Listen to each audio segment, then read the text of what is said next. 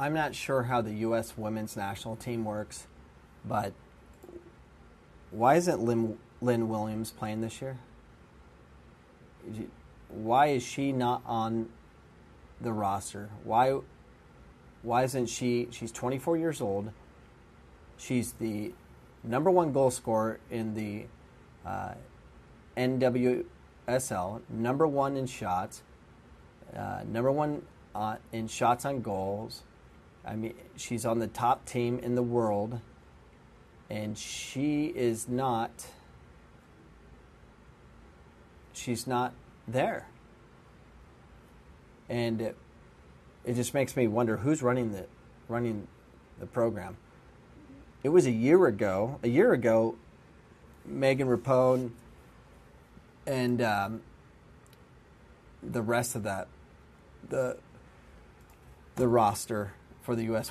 women's national team, who's on that? So Toby Heath and Alex Morgan, Megan Rapone, the ones that control that team. I don't know how much Carly Lloyd is involved. I mean, she's a veteran, but there's problems. They're dictating who can play, and when they don't get their way, Lynn Williams got some time. Jessica McDonald got some time in the U.S. women's national team in 2017, and then the next thing we hear is they want the coach fired, the coach that won the World Cup, and they want her fired. So Lynn Williams, who won the championship, who's leading in scoring again, is being snubbed by the U.S. women's national team. Because why? I know why. Morgan, prima donna, Alex Morgan is there. And Alex Morgan is very good. I like her, except she's a jerk, and she does very well against the Brazilian national team, the B team. She does really well against teams that are weak. The thing is, the U.S. women's national team, they host a tournament. They invite teams. Australia came with the team, but the rest of them showed up with their B-level players because they're not going to fund those programs. You know what would be a better tournament? Let's do the U.S. women's national team, and let's grab some club teams, youth teams in California. Let's have them play that can actually afford to be there and send all their players. And it'd be more of a battle, as long as they keep, as long as Alex Morgan dictates what the lineup's going to be, any team has a chance that can actually get there. So, yeah, congrats, USA. You beat Brazil. Yay. Look, Alex Morgan scored on Brazil. Yay. Whatever. Score some goals in the NWSL. Okay? Be a winner there. And stop dictating the lineups and stop threatening to coach. She did that in Portland. She's a crybaby.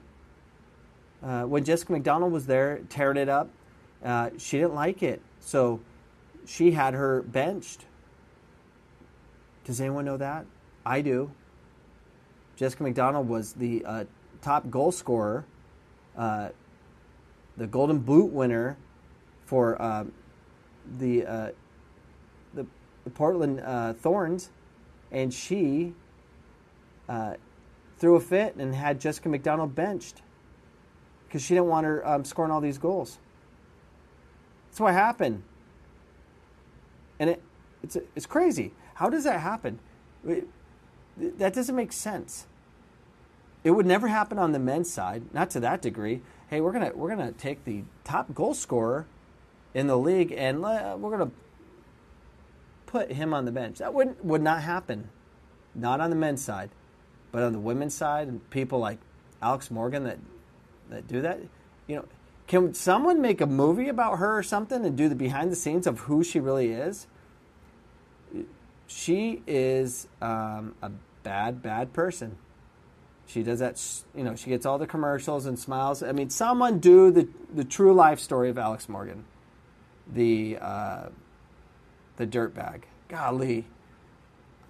I just want, you know what? I'm going to identify as a female. I'm going to go pro, and I'm going to 2-foot tackle her and get her replaced. That would be fun. I identify as female. I'm going to get her.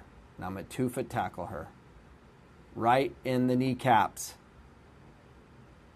Nah, actually, it's not her fault. It's everyone that allows this to happen. So whoever you are, if you're allowing that crazy lady to dictate lineups, dictate who can be on the U.S. national team, you shouldn't be allowed to be involved in soccer. It's crazy.